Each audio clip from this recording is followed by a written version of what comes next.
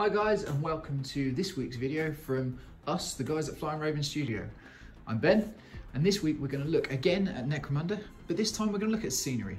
Now you see loads of different sceneries and different ideas that you can come up with, but we've got our own kind of ideas and we wanted to show you. So tag along, sit down, relax, enjoy, and let's see what we can do.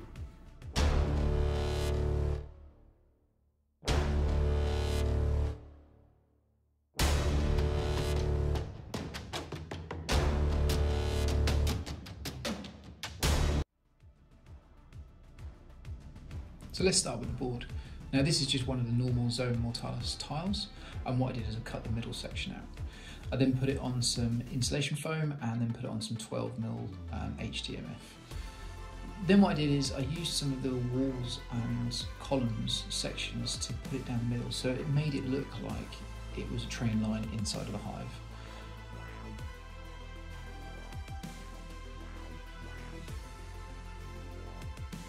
So let's get started then. We are going to be using one of the Necromunda boxes, the walls and columns, and this will be to build most of the main structure. The other box that we'll need is the stairs and levels, which again, fairly easy to pick up nowadays. There was a period of time where they were like gold dust. So now we can move on. Now we're going to be looking mainly at the columns to start with. We'll then move on to showing you how I build the walls afterwards. Again, not particularly difficult, but just a nice process where we can kind of work on it together and get these columns looking fantastic. So let's start with the columns. Now you need to clip these out. The best idea with this is to make sure you get as close as possible to the sections that you're cutting out, so the panels in this case. What you don't want to do is get too close so that you end up then nipping sections of the plastic of the bits that you're cutting out.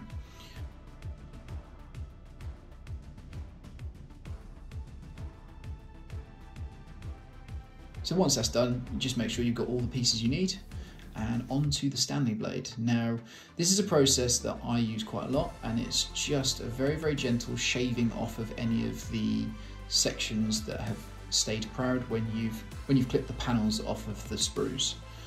But the other way that you do it is you then turn the knife kind of like a 45 to a 90-degree angle and push it away from you. That takes a very, very fine shiver of plastic off. Ideal for removing the last little bits or mould lines, for example. Now in this case, because it's scenery and terrain, it makes it a lot easier because they're big sections. It's a little bit more difficult when you're on a smaller kind of figure, for example, so do just take it slowly and carefully. And obviously again, we've all done it, it's a standing blade, just be careful when you're pulling it towards you, you don't want it in your thumb, it does hurt.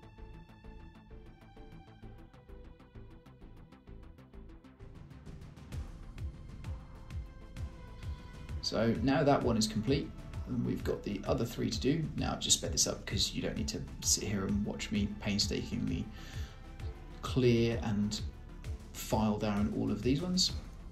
But the idea is that you do the work now. It does take a little while, but it means on the next process that everything's going to click together really nice and smoothly, and you're not going to end up with any gaps. So it's kind of important to do a bit of prep work now, and you'll reap the rewards, as they say, later on.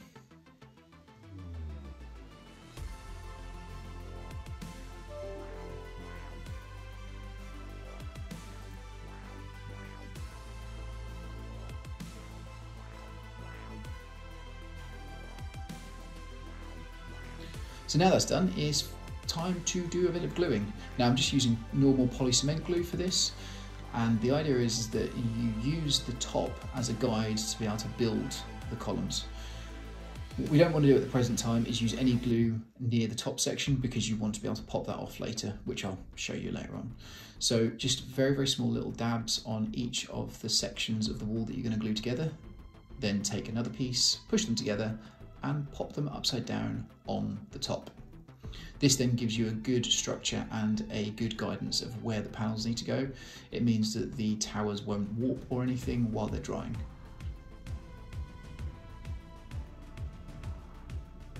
Then all you do is you add the next panel just carefully and add the final panel. Make sure that you glue both sides of this one so that all of the connections are glued together.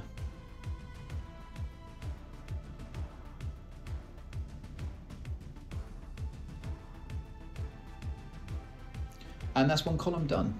So just leave that to dry, and we're now going to move on to the walls.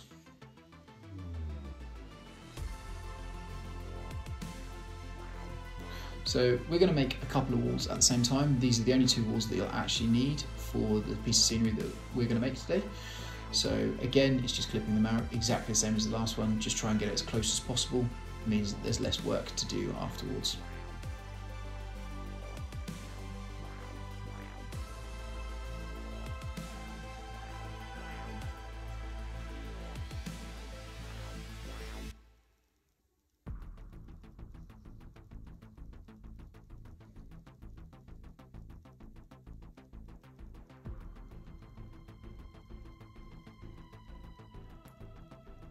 And do remember, you need all the pieces to be able to build the walls, not just the half that I cut out. So back to the screw to cut a few more bits out. Right, now we've got them, we can do the cleaning up process. And again, this is exactly the same as the last process. You just have to take it kind of carefully, but make sure that once you've done it, that they are all perfectly smooth, because again, it just means that they end up with a much better finish and a much cleaner connection between the 2 or 3 or 4 pieces.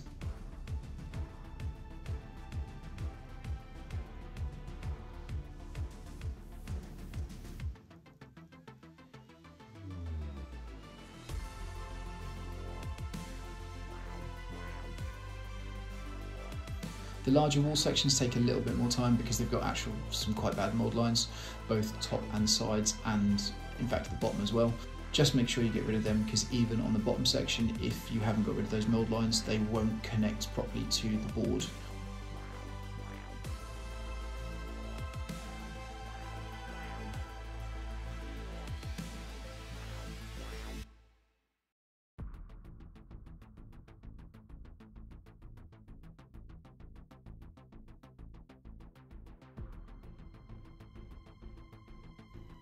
As you can see, it's a little bit messy, but you just have to kind of tidy up afterwards.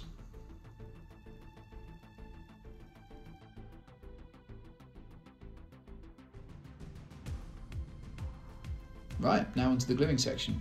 Again, exactly the same process as before, but this time you use the top sections of the walls and click everything into them. So you take one small section and one large section. Again, dab a very, very small amount of glue down the sides of the large section. Click it together with the small section, turn it upside down and rest it with the top section. This does exactly the same as the process with the columns. It just means that they bind together really nicely and keep their shape correctly.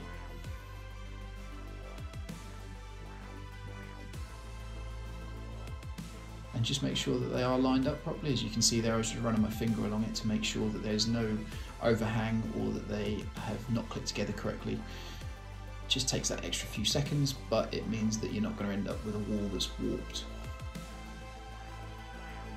And that's one wall done.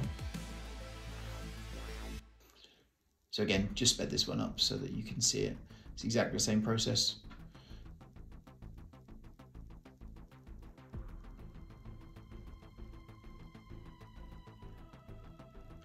So now we've got both walls done, we'll bring the column back over because we now need to stick the top on. Now these columns I'm going to end up with double stacked, so what you do is you flip the top over and use it as a joining connector between the two columns. But I realised that I hadn't cleaned this up at this point, so quick bit of cleanup and then we can glue it down.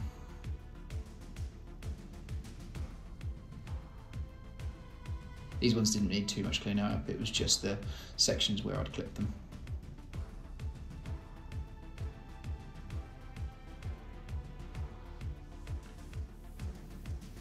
So now with this, I put some very, very small amount of dots of glue just in each corner.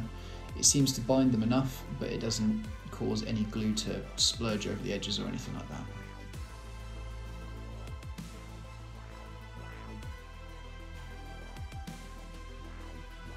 And that is the columns and walls sorted.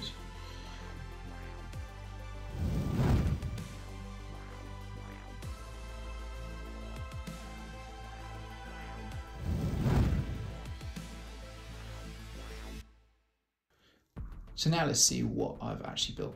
So what we use is 2 columns and 1 wall for this section, and it goes on that side. And again, exactly the same on the other side.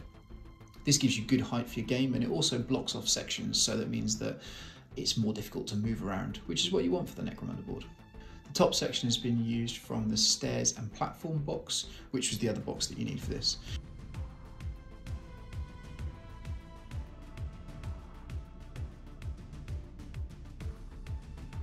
Now, I built a couple of these stairs prior to that. You just glue them together, very simple. But I wanted to give it that feel so that you could access the top area, the kind of height and the advantage from a couple of different ways. This way, it also means that you can link it onto other boards so that the rail line can be as long or as short as you like.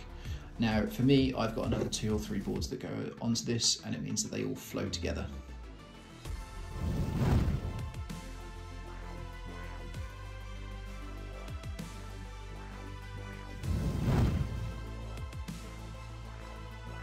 So let's take a look at what it looks like once it's all finished. And as you can see, it's really got that Necromunda feel. The train line running through the middle of it, the height, the advantage points, the possibilities that you can have your Goliath gang charging down a Van Saar gang that's decided to try and hide at the top. So as you can see, your own train line through your own board. Not that difficult, and with those bits of scenery that we've just worked on, you can really emphasize that gang warfare, that dividing line of that train line being the part where everyone wants to fight over and take control of. So I hope that's helped. I hope that you've enjoyed it, and I hope you've learned some things as we've gone along with it. If you've got any comments, please put them in the bit below and we will get back to you as quickly as possible. And as always, smash the subscribe button, hit the like button, and ring the bell, and you can stay in contact with everything that we've got coming up. So enjoy, stay safe, and we will see you again.